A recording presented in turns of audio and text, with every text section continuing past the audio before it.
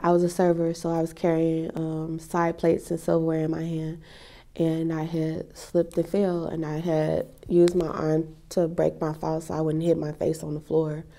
And yeah, it was terrible.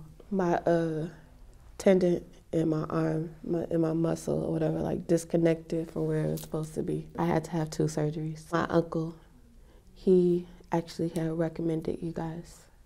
So that's how I was able to secure them as my lawyers. My attorney was Brian Danella, and his assistant also helped Ashley. They didn't settle for like the first thing that came in or whatever, they actually kept in pretty good contact with me or whatever, as far as letting me know about everything that was going on, keeping me updated, just letting me know like how is things going, what they're pushing for. They wanted to know about what was hurting or whatever, like all of that. They made sure that I was going to therapy to make sure that I was okay and everything.